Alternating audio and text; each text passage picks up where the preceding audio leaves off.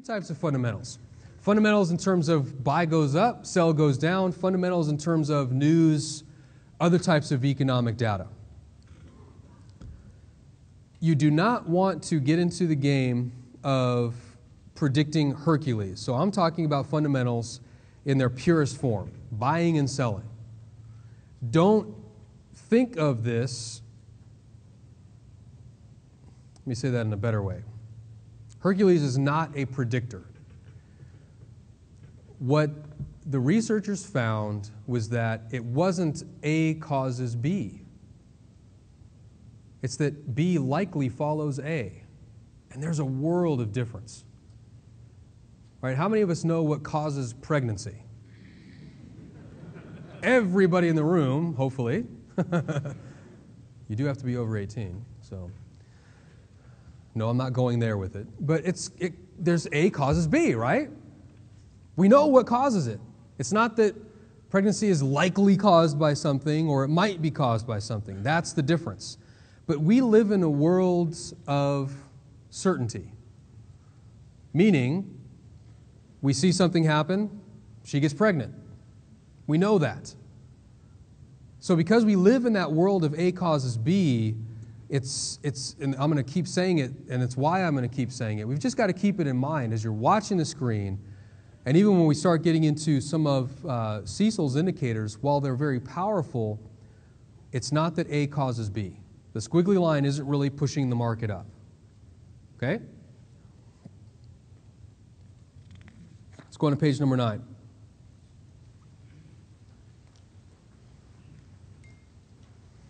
What the researchers backed up is people are predictable. And I would say even more so traders. Traders are very predictable. So, why does this work on a short-term basis? Well, when you're talking about the other guy, the trader, Wyckoff called him the composite man. When you put the market all together into one person, you could kind of project him out there as a guy. What is he doing?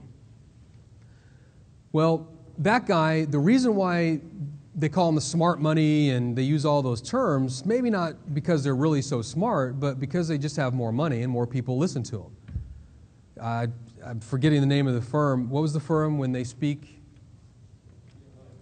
E.F. Hutton. And it was true. I mean, E.F. Hutton had a lot of money. They had a lot of control. They had a lot of power. So they're the smart money now.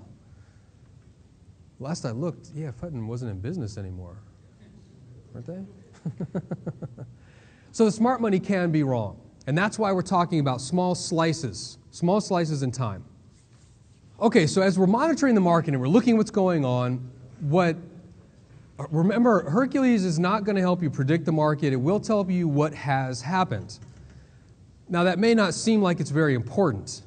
The reason why here it is because the math has been proven, like I said, that B likely follows A. Okay? So when I say that they missed the real lesson, it was if buyers are coming in and the market's moving up, and then we see that graph drop down to next to nothing, that literally means the buyers have left the market. Now, the reason why that becomes a good time to act is because there's a lull. The market hates a vacuum.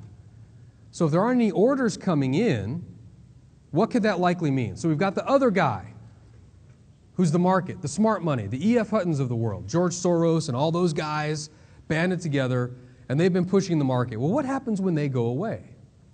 What happens when IBM and Dell and all these multinational conglomerates stop moving money? Well, guys like me get to be in control. And my only job is to eat the other guy's lunch. That's it. And we do that by mucking around with the market, faking them out, calling them up, giving them fake orders, lying. Not quite cheating and stealing, but that follows, right? Yeah, I mean, we would do anything we could. I mean, Niederhofer was famous for having 10 people on phones specifically to call trading firms to give them fake orders. 10 people in his full-time employee to do that. Now, granted, they would sometimes actually execute orders, but why would he do that? He would do that to eat the other guy's lunch, because you're going to make some quick money. Because he knew he was dealing directly with one bank, and when you're trading directly against somebody else, the person with more information typically wins out, right? If you go to a car dealer, if they have better information, they're going to win. In other words, they knew that the engine was blown when it came in.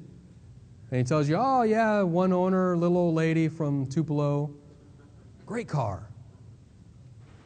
He just happens to know that when she was bringing it in, she forgot to change the oil for 3 years, and the engine died on his doorstep. He has better information. So what Hercules is going to show you is what happens when guys like me are running the market. And you'll find that that's most of the time. We've heard that market trends very little. Well, it's because the other guy, when he makes his bet, it's a big bet. When ConAgra comes in to buy wheat, they don't buy 10,000 bushels. They need 500,000. So they come in, they need them bought right now. And then the trader's head is on the chopping block. So what you're seeing with Cecil's indicators are the way to capitalize on that in a very mechanical way. How do I know that that is likely to happen? What Hercules is going to show you is how to do that in a small way. How can you tell when there's a transition from the other guy to this guy, to the traders? Because when the traders are in control, there's a lot of opportunity, meaning often. Because most of the time, you'll find the traders are actually running the show. It's when the big money comes in, that's when you've got the extended move. Okay, everybody get that? Okay. Let's go to page 10.